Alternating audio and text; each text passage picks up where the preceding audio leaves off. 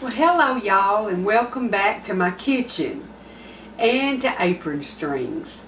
I am in the spirit of fall today. It's well, we finally got some rain, so it's been a little cloudy and overcast, and it looks like it ought to be kind of chilly outside. Well, it's not. It's hot and humid, but it kind of makes you feel like fall. So I am going to try to start making a few recipes that I basically make in the fall. They just taste better then because they got those spices that tell us it's fall, like pumpkin. So today I'm going to make a pumpkin crunch cake. Now the history of this cake is there's a little town not too far from me called Old Town Spring, and it has just a huge amount of little shops that you can just go from one to the other. And they had some tea rooms there. And one year, back in 1997, one of the tea rooms was serving this cake, and they could not keep up with the demand. So they started selling the recipe for $2 a piece. And my friend Judy bought the recipe, and she shared it with me. It's rich, it's easy, and I've been making it ever since. So I'll take y'all a picture of the card at some point and put it in. But before I get started, I want to tell you that it calls for pumpkin pie spice. And when I was getting all my ingredients out, I didn't have any pumpkin pie spice. So I hopped online and I researched several recipes, and they all gave the same measurements. So I've created my own little container of my pumpkin pie spice.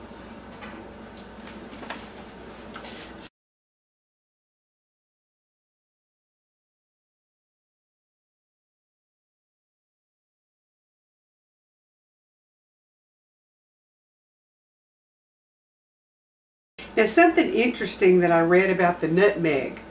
It's the only berry or little nut or whatever you want to call it that they get two spices from one.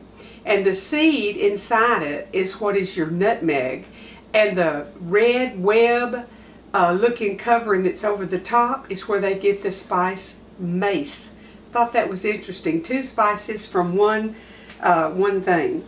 So to make the pumpkin crunch cake, first of all, you take your 9 by 13 pan, and I spray it with Baker's Joy, or you can grease and flour it. I've got it sitting aside. I'm going to bring y'all close and let you watch me mix this. I don't even have to use the mixer. And then we'll get it in. First of all, it calls for 4 large eggs. So I'm just going to whisk those. I just love these big old 8-cup measuring cups because I can just pour it right out the spout when I get through mixing. It calls for 1 teaspoon of salt, and it calls for 2 teaspoons of pumpkin pie spice from my own factory. Pumpkin pie spice was introduced in the early 1950s as a spice mixture. And the spice companies trying to market their goods, it was the precursor to a lot of your other mixed spices. You know, used to dressing was just sage, and then all of a sudden we had poultry seasoning.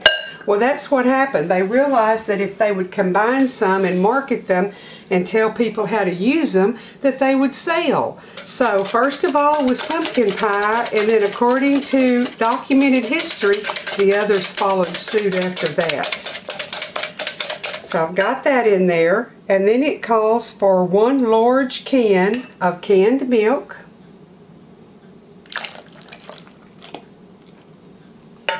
And it calls for 1½ cups of sugar. And I'm just going to give that a mix.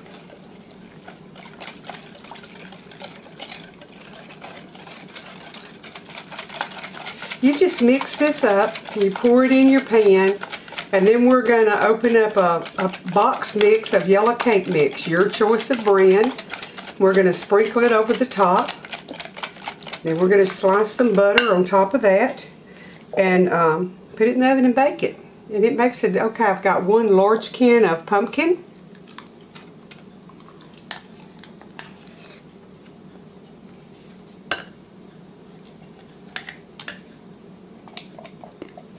This is so easy.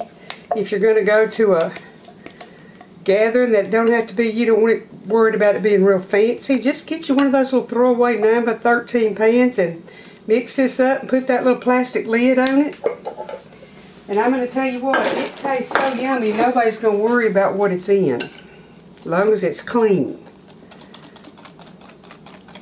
And you just want to blend that really well till you get that all mixed up.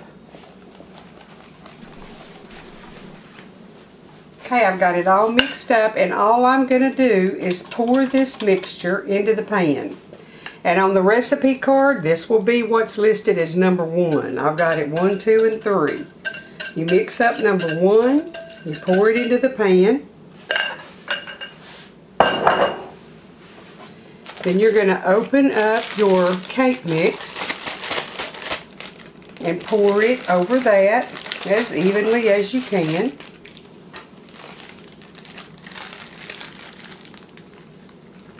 Just sprinkle it on.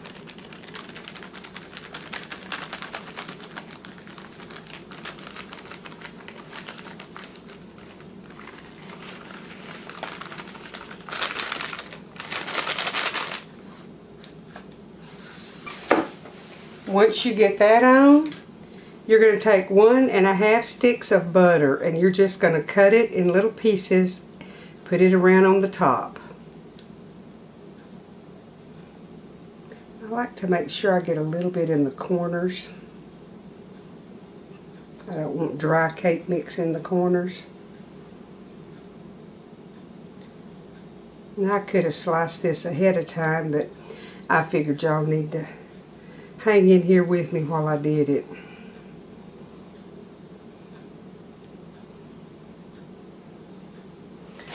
Okay. Now, the last thing you do is you put a cup of nuts on the top. Now, you can toast your pecans, walnuts, whatever your choice is. I'm just using plain chopped pecans, 1 cup. When that butter melts, the pecans kind of get toasted a little bit on the top, and it's just delicious. Okay, so now what I'm going to do is put this into the oven, 350 degrees, for about 50 minutes. And I'll be back in a minute with a delicious fall dessert.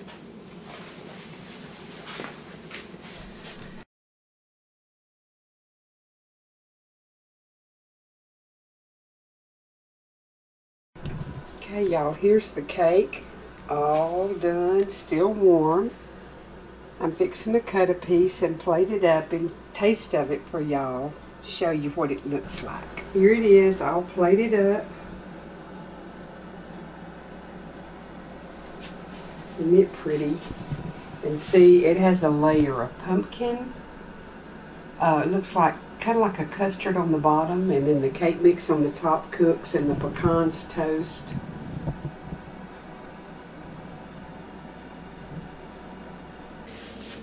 So now y'all know what pumpkin crunch cake looks like, and it's delicious.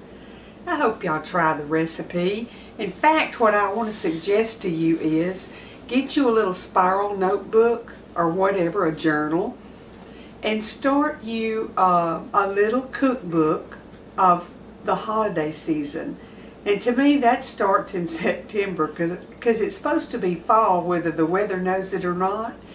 But especially for Thanksgiving and the holidays from Thanksgiving through Christmas, start compiling you some recipes from my YouTube channel and others that you watch. And, you know, special new recipes that'll add a new zing to your table. Or just a different thing for supper. Maybe one night a week, try something brand new. But, you know, with a fall twist to it. One of the good squash soups or a good hearty soup, or, you know, there's a whole lot of new stuff that I haven't tried that I'm trying to incorporate into my meal rotation. So that's a good thing to do, but the thing to do when you see one you like is go ahead and copy it, because you won't remember where it was. Try that, and try getting some new stuff on your supper table.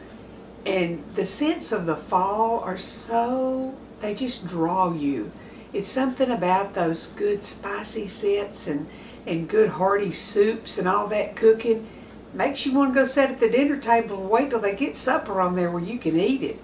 Y'all get you some recipes together and gather your family around and make some good memories these holidays that are coming up and the weeks that are ahead of us. It don't have to be the exact holiday. Just make some sweet memories.